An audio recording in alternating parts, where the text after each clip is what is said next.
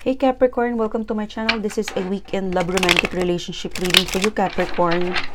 This is for you guys. This is applicable for singles, couples in a relationship or dating. And this is for Capricorn sign. This is for the period of June 14, 15, 16, and 17. Please, universe, what can I get for Capricorn?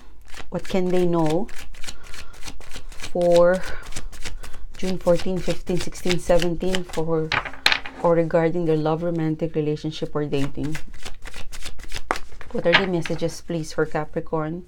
Ready for them to know for 14, 15, 16, 17 of June.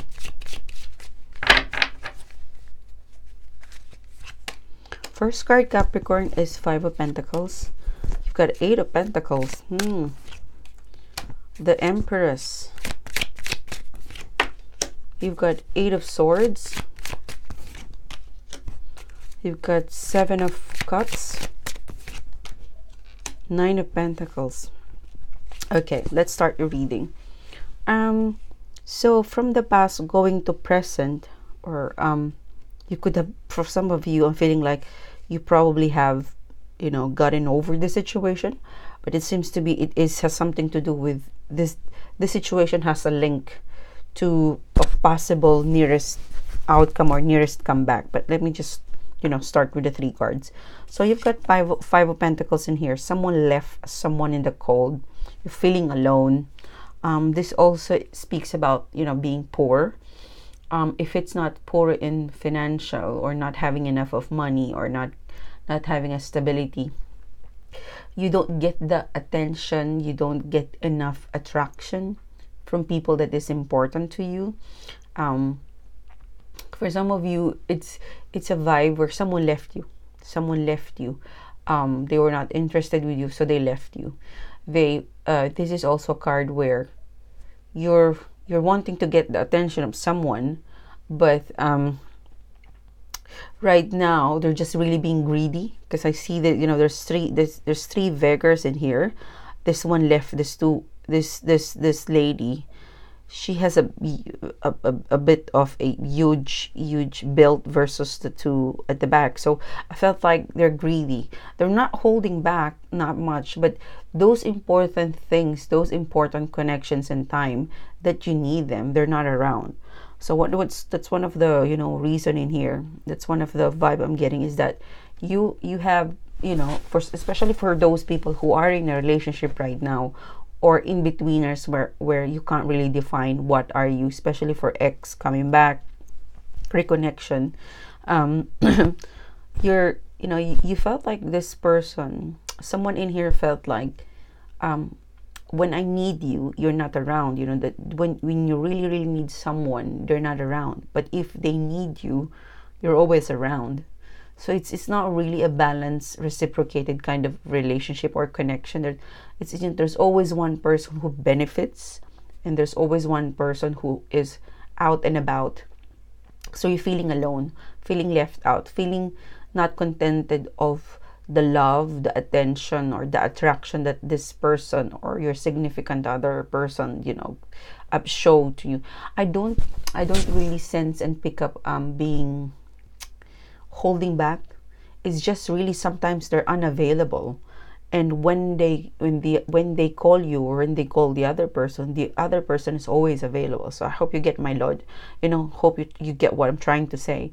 Someone is always available for the other person. The other person is sometimes unavailable, and somewhere out there,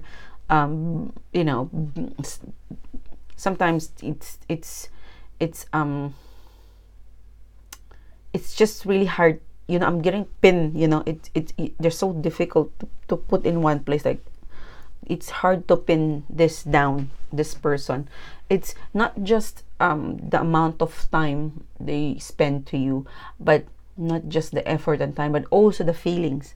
I'm really getting like, are you into me or not? Because I can't really understand. Some sort of inconsistency that you feel, that sometimes for some of you, you are together, but it seems to be their mind is out of nowhere. It's not connected with you. So there's a vibe in here, feeling alone. they sit next to you, but their mind is somewhere, or their concentration is not into you. So it really is feeling alone in general. Someone is feeling alone, left alone by a person who is dearest to them. Right? We're more hurt when we are being left alone or not being given attention by the dearest person close to our heart, or the one that we like. As simple as that. So for some of you, I'm picking up, especially for dating or getting to know this person, they're inconsistent, or they can't really pay attention with you because they're really busy at work. All right, there's something of this person. They have some sort of a hobby, something that takes most of their time. Like it could be gym, it could be something that they always do that they enjoy, and whenever they do that, their attention is just into that thing. And somehow, time passes and they don't, like they don't remember calling you, getting in touch with you. Yeah, there's something about this person or this connection that it's so tied up with being busy with something that they can't say no, right? And it's hindering the relationship, the connection, the reconnection, all right? So you always feel alone. So someone feels always alone because of what they do. It could be as simple as whenever you're at home or together, they're always on the cell phone, or they're always playing video games, like you see them physically, but mentally, emotionally, they're connected to another person or to a hobby. It seems to be a feeling of always competing, and you don't win and you feel alone. All right, now the Empress card is in reverse, so you're feeling like you're not, especially for dating or getting to know. It is coming to a point where the communication, the messages, the conversation is getting less and less, and it is causing you to have less confident in making this connection or reconnection exclusively. It's like your worry is that it's failing because it's getting less and less attention because of this hindrance, because of these blockages, because of this hobby, because of this thing that they do. Whenever they do that, they forget you and you feel alone. And you feel alone, you worry that this wouldn't work. Something of like that. Yeah, it really is for some of you competition. For some of you, I don't really sense the clingy card is here, and it's more futuristic. So yeah, okay. Now, moving on, I'll get a clarifying cards, but let's just move on. 8 of Swords and upright, 7 of Cups. So at this point, give it 3 to 6 months from now, this person, this relationship, their priority is, the blockages. Right now, this is the time where they really prioritize their work, their hobby, this external, possibly person, or a hobby, a work, a project, something that it takes their time away from you. Okay, this is their priority at this point, and for some of you, I'm picking up, you don't look attractive to them whenever you contradict them to go to this for example, hobby or friends, or it's because the 9 of Pentacles in reverse is here, so it means someone is very clingy. So it could be that it's a reading where they won't just give up this hobby, this project, this career, whatever this thing that they take away, that you felt like this person is being taken away from you because of this hobby. At this point, this is their priority, not so much of you. And the more you fight to them to get their attention, the lesser they are attracted to you. Right? What I'm really, I'm gonna give you an advice. This is not from tarot. I don't see the tarot. It's more of, it's either you support them or you get a hobby for yourself as well to keep you busy, because at this point, Seven of Cups in reverse, for some of you, I'm picking up this person, it took them so long to reach this project, this career, this stuff, this thing that they enjoy so much that they're willing to, for some of you, let go you, because you fight, you're competing with a hobby, you're competing with something that they like.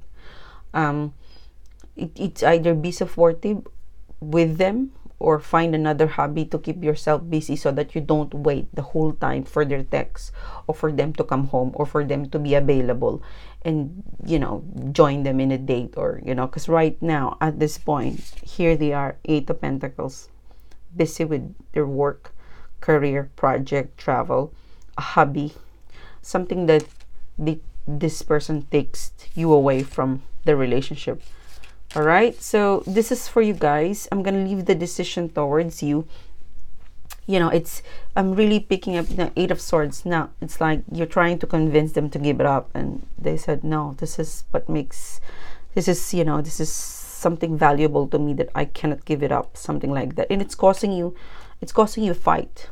It's causing you fight because when someone is, for example, when a person is too much into, for example, me, I'm too much into blog, so my partner would be at some point annoyed with me because all of my attention is just wrapped around with this blog. But he cannot compete to me right now because this is my priority. I just really have to explain to him, things like that. So instead of competing with my attention, I ask him to go somewhere else, go to the gym, go and do the groceries, and then keep yourself busy while I do my stuff. And at the end of the day, we meet up and it's all fine. So it will be different for each one of us. But I felt like one of the reminder to you is they do not find you attractive whenever you poke them up. Hey, I need your time. Hey, it's more of their needing support. It's like it's hard to compete with this person because they've made up their mind to really stick with this hobby, with this career. This is their priority. Anything goes second place to this priority 3 to 6 months from now. All right, so this is for you. Hope this helps. If you do, don't forget to click like, don't forget to click subscribe. If you want to be connected with me, follow me on Instagram, follow me on Facebook, click subscribe here. If you want to further support the channel, we have a merchandise and apparel that we sell. Profit goes to the housekeeping of the channel, and it allows us to support charitable institution here in my country. So again, thanks for your time, and I'll see you soon again. Bye bye.